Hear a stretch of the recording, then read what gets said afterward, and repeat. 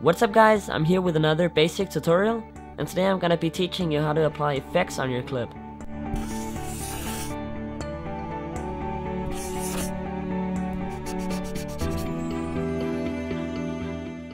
The first thing we're gonna do is cut up our clip, as we learned in the previous episode. You can check that out at the link on the screen. Delete the excess parts, and here we have our clip. So the first thing we're going to be adding is slow motion.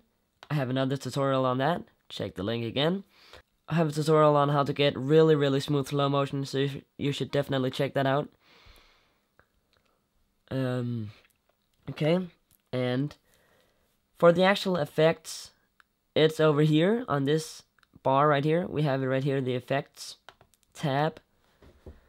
And here you have all the effects. You can go through, like, check out all the effects down here. The basic effects, blur effects, distortion effects, and so on. So, let's just pick one out. Let's say we want a look, a special look, like a filter. So, we have this compound one. That's pretty nice.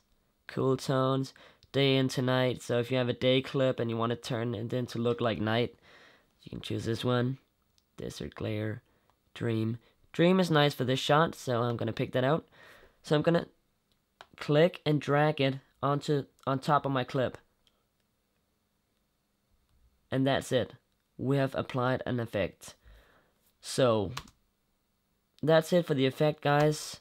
You can see you have all the effects down here. Play a lot with it, you know. Go play with Final Cut and check it out. Check all the features out. Play with the effects. And yeah, that's it. Thanks for watching, guys. Remember to subscribe, hit the like button, and I'll see you in the next video. Bye.